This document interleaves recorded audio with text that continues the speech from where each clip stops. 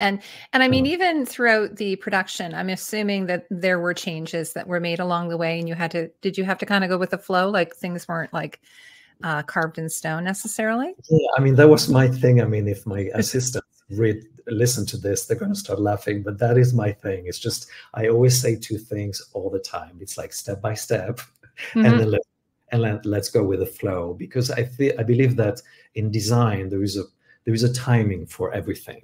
And there is no need to rush, because if you rush something, it bites you in the ass later on. And so I think you need to just wait until the right time and the right idea, the right seed of what needs to be designed comes when it needs to come, you know? So you need to hold that space very tight in a way, you know, and create that container where things are going to unfold naturally.